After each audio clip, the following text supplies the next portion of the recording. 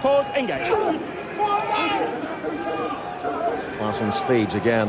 The scrummage is solid. Stephen Larkham to Peter Hewitt. Peter Hewitt runs straight. Good tackle by Bow. Anesi comes in and Shane Jennings makes the tackle on him, and Anesi does incredibly well to stay on his feet there. Chris Chesney takes the ball on, sets a platform for the Barbarians here. Pedri Vandenberg stands outside Stephen Larkham. He's missed out. Morgan Turanui got outside Gavin Duffy, and now Pretorius, and Pretorius so close for the Babas. What a break by Turanui. Stripped Gavin Duffy completely there as Klassen spins it wide to Craig Newby. Newby scores for the Babas, their first try of the game, and they really did deserve that. They developed the ball so well to beat, and they finished it off with some class.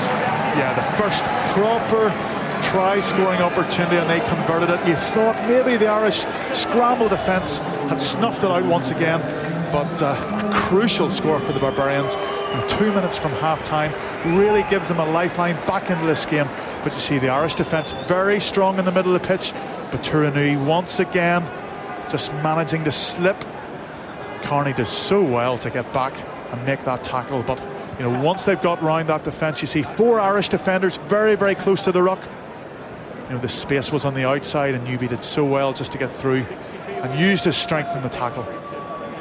So Newby managing to barrel his way through 2 or 3 Irish tackles there close to the line. We thought Pretorius was going to get there, but not quite. A great break by Turanui initially, and a great finish by Craig Newby showed real strength there. That'll encourage the Tigers fans.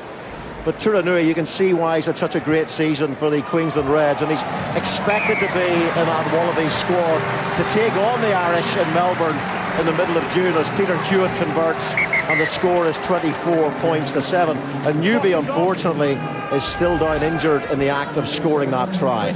Well, I think rather than actually driving through the tackle, he did very, very well, because he twisted out of it and turning. You just wonder, as he twisted there, maybe he's done something.